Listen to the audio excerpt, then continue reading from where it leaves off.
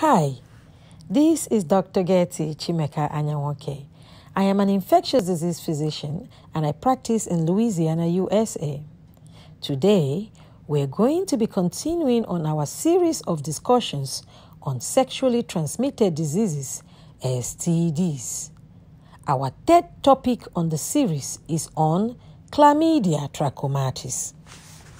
So what is chlamydia? Chlamydia is a sexually transmitted disease, STD, or infection, STI, caused by the bacterium Chlamydia trachomatis. This organism can cause cervicitis in women. This is where the cervix of the woman is infected. It can also lead to pelvic inflammatory disease, which is a very serious illness and may cause chronic pelvic pain, infertility, and also ectopic pregnancy. You can also find chlamydia in the throat of men who have sex with men. There is another type of sexually transmitted disease known as lymphogranuloma venereum. It is caused by another subtype of the same bacteria, Chlamydia trachomatis. This is found mainly in the developing countries. This particular subtype of the bacteria has caused outbreaks in men who have sex with men. This infection that it causes is mainly in the rectum and is called proctitis.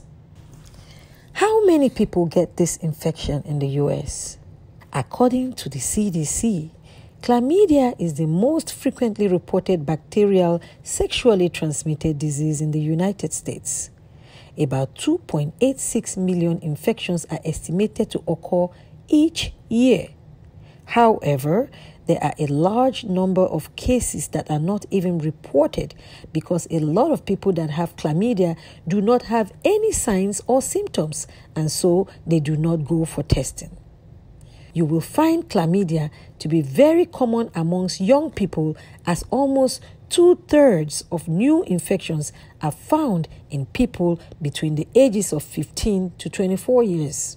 There is an estimation that 1 in 20 sexually active young women between the ages of 14 to 24 have chlamydia. Non-Hispanic black people are known to have more chlamydia infection than non-Hispanic white people. Chlamydia is also common with men who have sex with men. What are the signs and symptoms of chlamydia infection? Most people with chlamydia infection may have no signs or symptoms at all. Chlamydia is also regarded as a silent infection. For those that may have symptoms, it may not appear until several weeks after exposure. In women with symptoms of chlamydia, they may have smelly discharge from the cervix and or vagina. It may be easy for them to bleed from the cervix, and they may have painful intercourse. They may have the urinary system being involved, which can lead to burning during urination or frequent urination. When it causes pelvic inflammatory disease, PID, some people may show no signs or symptoms, while some others may complain of abdominal pain or pelvic pain. On physical examination, there are other findings that the physician may note. Chlamydia can infect also the rectum in women as possible spread from the cervix and vagina. A lot of times, the woman may show no symptoms, and if she does show symptoms of proctitis, it may present as discharge from the anus or rectal bleeding or rectal pain. In men, they may have urinary system symptoms. This may include burning on urination, watery or mucoid-like urethral discharge. In some men, they may get infection in the epididymis called epididymitis, which could be manifesting as swelling, pain, and tenderness on one side of the testis. In men who have sex with men, chlamydia can infect the rectum. They may show symptoms of rectal discharge or rectal bleeding or rectal pain. Sometimes in both men and women, chlamydia can also be found in the throat in causing pharyngitis, but usually may not show any symptoms. Also, in both men and women, chlamydia can cause conjunctivitis, which is an infection in the eye when the mucous membrane of the eyes come in contact with infected genital secretions.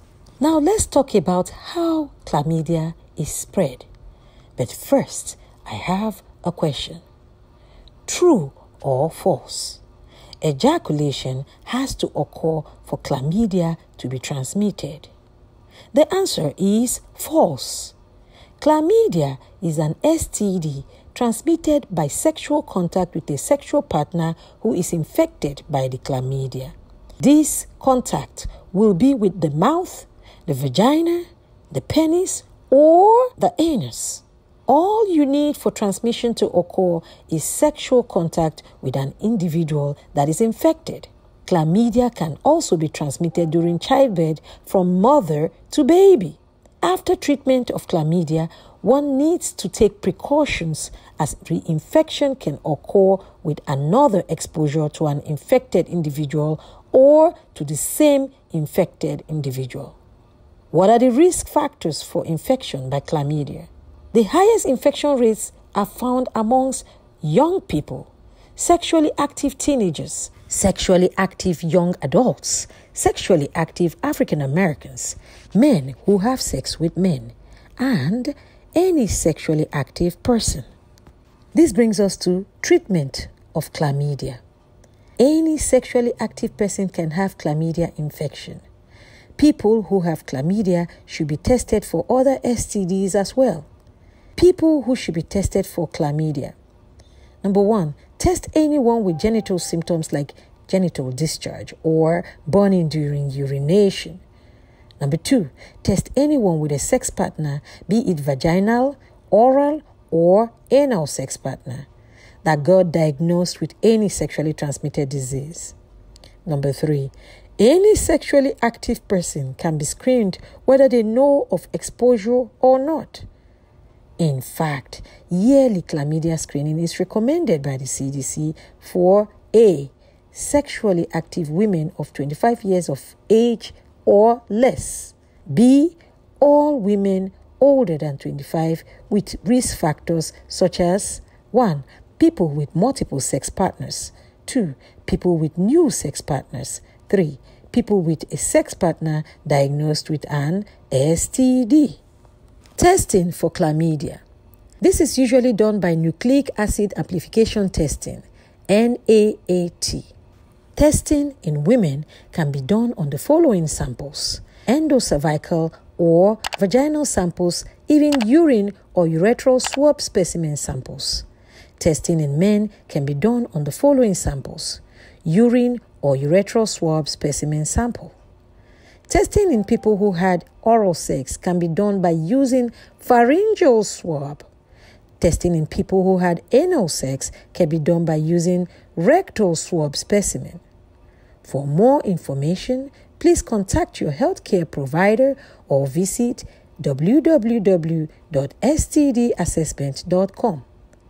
Treatment of chlamydia. Chlamydia can be treated with antibiotics. It is important that you finish your antibiotic prescribed for the cure of chlamydia. It is also worthy to note that the medication will only cure the chlamydia, but any previously occurring damages by disease may remain. If a person continues to have symptoms after treatment, please return to the healthcare provider. A person who has been diagnosed and or treated for chlamydia should immediately inform all their sex partners within the last 8 to 10 weeks prior to symptoms manifestation. This is so that they can also be evaluated and treated. For the avoidance of doubt, sex partners include oral sex partners, vaginal sex partners, and anal sex partners. Informing sex partners help to decrease reinfection of self and others, as well as decrease the risk of developing harmful health complications for the sex partner. We advise no sexual activity while on treatment to prevent reinfection or infection of the sexual partner or partners. For more information, please contact your healthcare provider or visit www.stdassessment.com. Prevention of chlamydia. This is mainly by practicing safe sex. Number 1, condom. We advise latex condoms. Please use it correctly and always.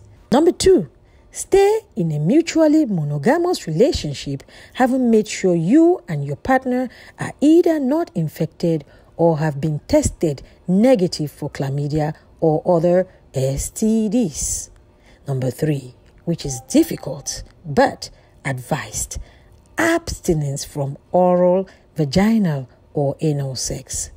For further information, please visit www.stdassessment.com or email help@stdassessment.com. Now let's talk about complications of chlamydia. If chlamydia is not treated in both men and women, it can lead to harmful and serious consequences. In women, chlamydia can lead to pelvic inflammatory disease, PID. PID can occur when chlamydia or any infection spreads to the women's reproductive organs like the uterus and fallopian tubes. This can then lead to chronic pelvic pain and even internal abscesses, which may end up damaging the fallopian tube. This can also lead to ectopic pregnancy, which is pregnancy that occurs outside the womb, or it can lead to infertility. Also, sometimes some women with PID may develop inflammation of the liver capsule and the surrounding lining of the abdominal wall. This condition is known as perihepatitis. At other times, the woman may have mild symptoms or may complain of abdominal pain.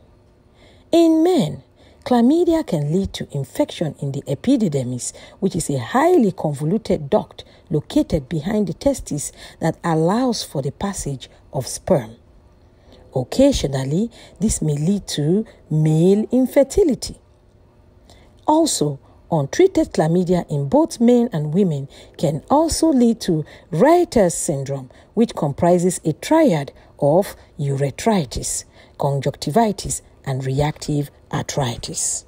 If chlamydia is left untreated, it can increase an individual's risk for either transmitting or acquiring HIV/AIDS. Let's talk about pregnancy and chlamydia. In pregnant women, it can lead to premature delivery of the baby.